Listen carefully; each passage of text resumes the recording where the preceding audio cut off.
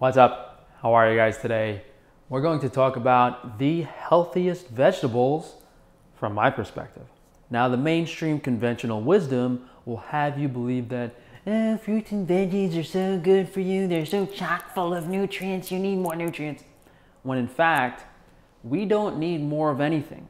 We actually need less toxins in the food, water, and air. It's comical. They'll put so much crap in every single thing, all the agrochemicals, herbicides, pesticides, fungicides, the plastics, the antibiotics, the laundry list of stuff that's poisoning you.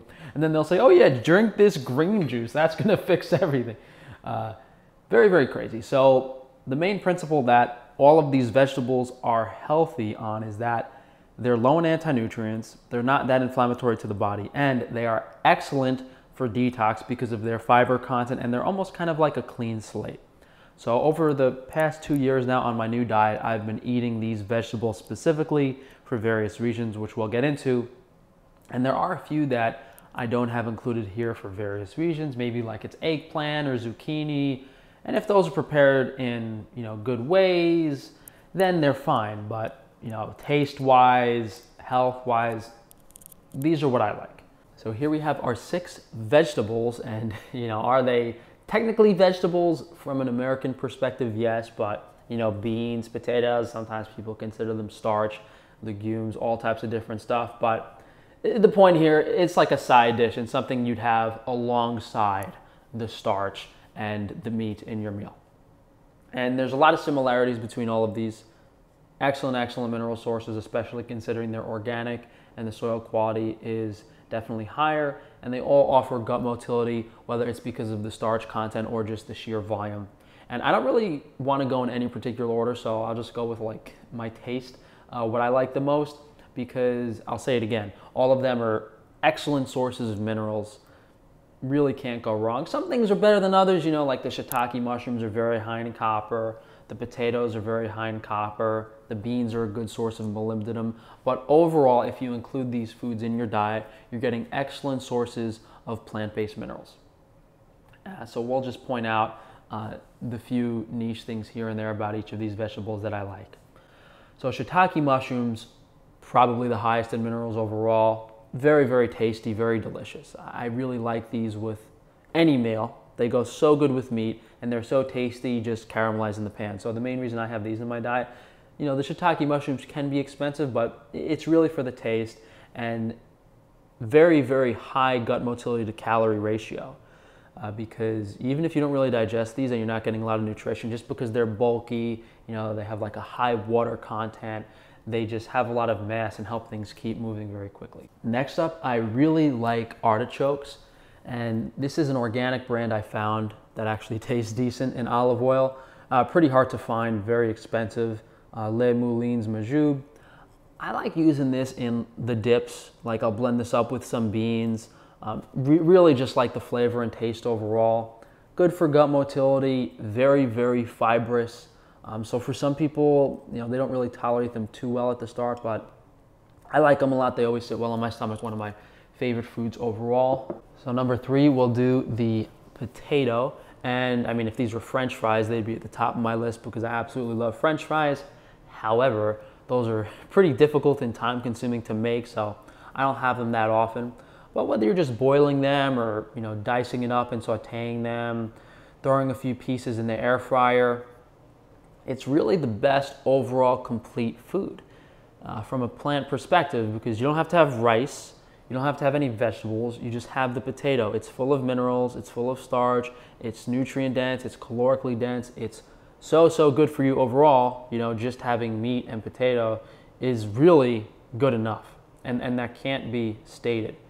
One of the minimally inflammatory approaches, and someone coming from a very poor state of health, this is the top food, because it's simple, it's easy to prepare, you don't have to think too much. You just peel it, you cook it, and you have it with some steak.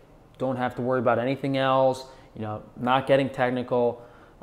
Really understated, really understated. I mean, they're so high in potassium too.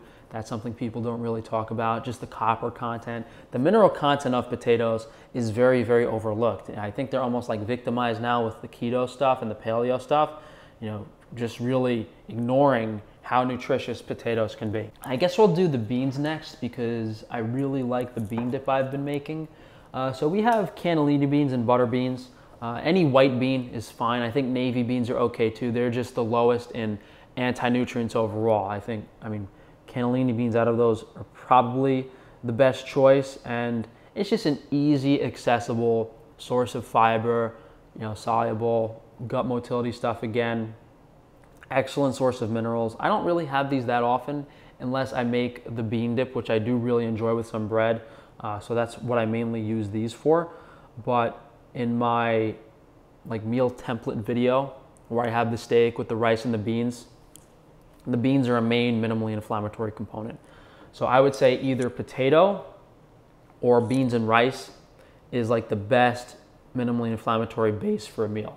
And any of this other stuff is kind of a deviation and kind of extra and not really necessary for health. It's more about taste and flavor. Cauliflower has always been one of my favorite vegetables. I like the taste, just steamed in a pan or sauteed with a little bit of salt on it. It's really, really delicious.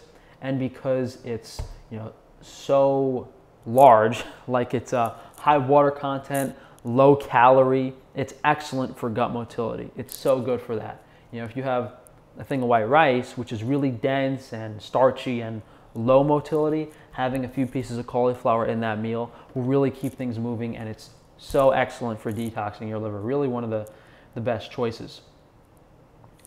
And I guess the real flavor component for the most part is white onions, which actually do have a decent amount of minerals. But something like an onion is mainly going to feed certain types of bacteria in your stomach. If you're just caramelizing them in a pan to add flavor to your meal, they do have some compounds in them that kind of irritate some people's guts and cause gas. So these are kind of at the bottom of my list because of that. However, they are very, very tasty. They are delicious. I do enjoy them from time to time in various dishes. Garlic I'll have sometimes on occasion too, but that's more of a spice or seasoning.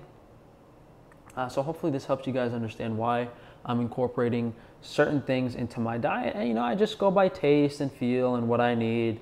And yeah, I could be more on top of things. And I should probably have potatoes more in my diet, maybe throw some more beans in here and there. But right now things are going pretty good, going pretty smooth.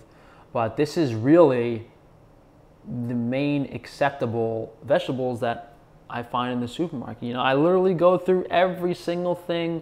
What can I eat? What can I eat? This is basically it from that vegetable produce perspective. So hopefully you guys have been using my tips and health advice and everything I've been doing recently to improve your own health. If you guys do want to support me, you can go to frank-stefano.com to check out all of my businesses. But as always, please drop a like on the video, leave a comment down below, subscribe so that YouTube can unsubscribe you next week, and be sure to check that notification bell so they don't notify you of my videos. Therefore, as I said guys, frank-stefano.com to support me further.